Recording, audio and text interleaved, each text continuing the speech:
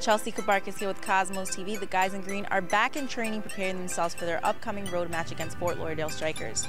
The Cosmos won this last Wednesday against India 11 with a goal coming from Ruben Bover with his right foot and 2 goals from Venezuelan Juan Arango.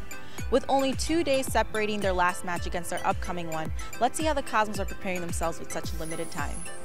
Do you think the guys are going to keep this winning momentum going into this weekend? We've got to. We've got to keep it rolling. Got a lot of games left, a lot of big points on the board for us to push into the playoffs. And yeah, we got to keep it rolling, keep getting points. You guys are known to perform like a roller coaster. Sometimes we start off slow and are down a goal, then catch up and end up winning the game. This past weekend, we started strong, but started to slow down towards the end of the first half. What did you guys do differently this last game to start off strong? No, it's just been talking about being more consistent.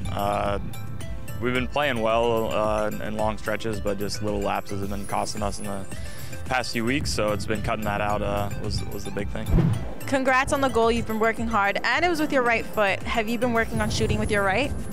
To be honest, I scored more goals with my right foot than my left. No, it was one of them. I just shoot and it went in, so I was happy for it. You're a midfielder, and your fellow teammate Andres Flores is away with the national team. Do you think the team is missing that explosiveness? Yeah, of course we always miss, all the good players like Andres, like Yasmani, all these guys that are with the national team, It's great to have them here, but that's the best thing you can do, play for your national team. We always miss them, but we have to keep going and do the same thing as last week.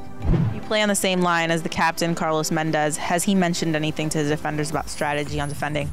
No, he just said be ready for anything. Every team's going to be tough. This is going to be a tough game on the road. They're an interesting team. They have so many different guys. They have so many different pieces, and we never know what they're going to throw at us. That's pretty much it. Just being ready to get 3 points down in Florida.